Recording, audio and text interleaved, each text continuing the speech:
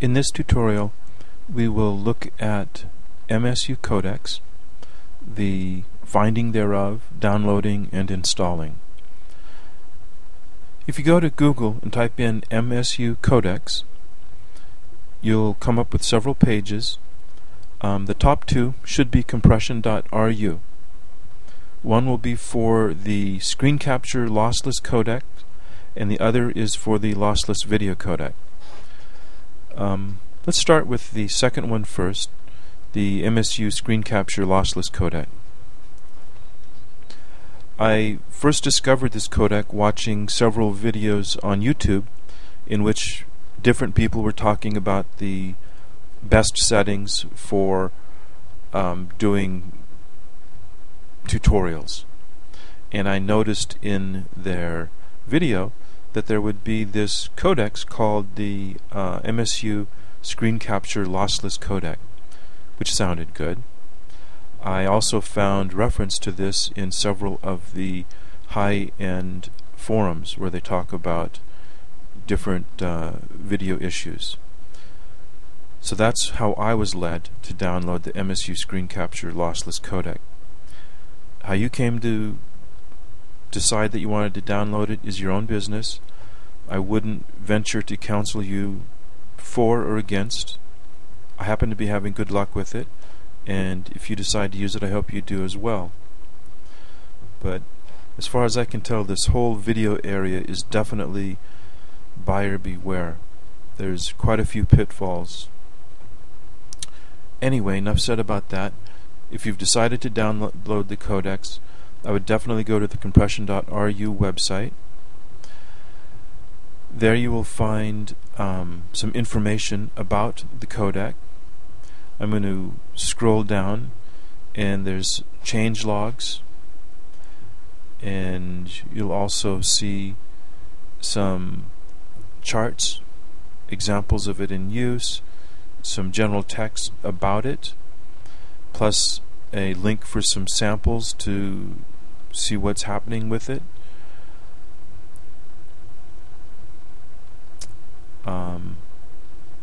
Here's a frame from the sequence. Of course, now you're looking at it through the YouTube, so it could very easily look very chopped up. But if you go to the website, you'll be able to see in your browser the crystal clarity of their screenshots. It's a nice codec. Anyway, here's the installer. I'm just going to click on it with my left mouse button, and it's taking a little while. Here we have the save file option. I click yes. Part of the video that I probably just cut out was me navigating to this folder. Don't need to see all of the junk on my computer. Here's the MSU CS, short for screen capture codecs, the exe. I'm going to install it in my downloads codec folder. I just click save. It's done. So now I go to my downloads folder. I'm using Firefox. If you don't recognize some of these windows and little icons, this is Firefox. So I double click this. The Firefox does have a built-in security in which it asks me, you know, yo, dude, you're about to open up an exe file. Are you sure you want to do it? And I answer yes. Now there's another security software on my computer that's asking me the same question. I don't mind these questions because I don't want to accidentally run an exe file when I think that I'm opening up a JPEG in my Photoshop. So I don't mind the questions at all. I click run. Here we have the actual MSU screen capture lossless codecs install. There's a lot of information in this little pop-up window. In addition to the license agreement, it tells you where the download came from in case you wanted to check it out or find the website again. I don't know about you, but I've often lost websites that I have a download from and I have no clue on where I got it. This gives you all that data. I'm going to click yes that I want to do the install. My Bitdefender security program is asking whether I want to allow my registry to be modified, and I'm going to click Allow. And here's a little window popping up saying it is done. So I'm just going to click OK.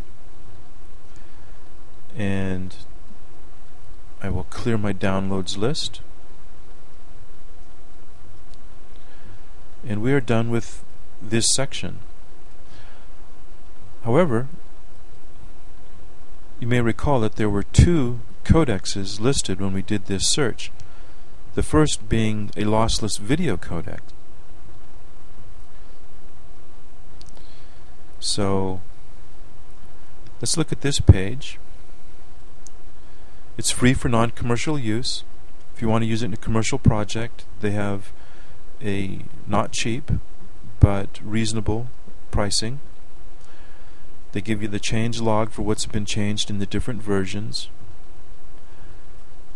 and they give you some ratio tests and a nice fun graph where they compare various codexes and their performance.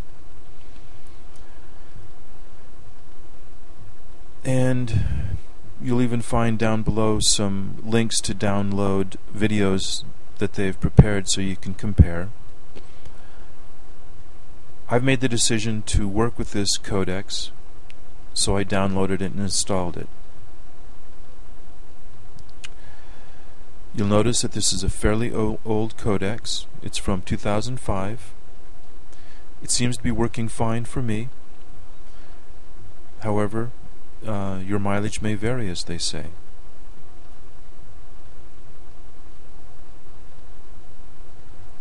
I just click the link with the left mouse button. I'm going to save the file. I will save this into the same codex folder.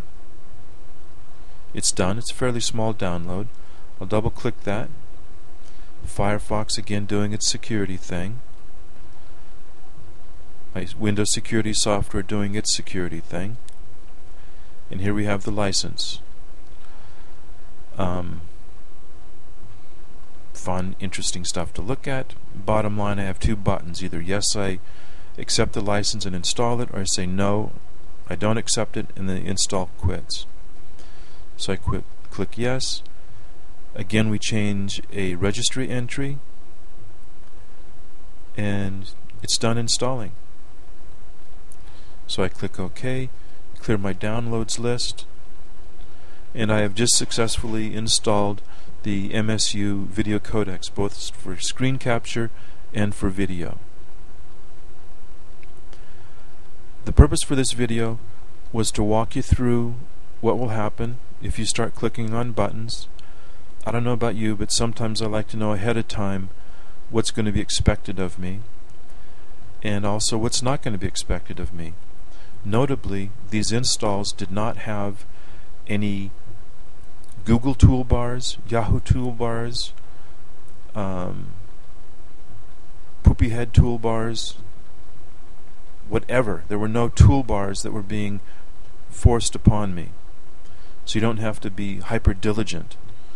I don't know about you, but I'm getting tired of Zone Alarm and other companies trying to trick me into forgetting to uncheck a box or accidentally clicking a box that turns my system into a trial instead of the free version, or installs a toolbar that I don't want or need.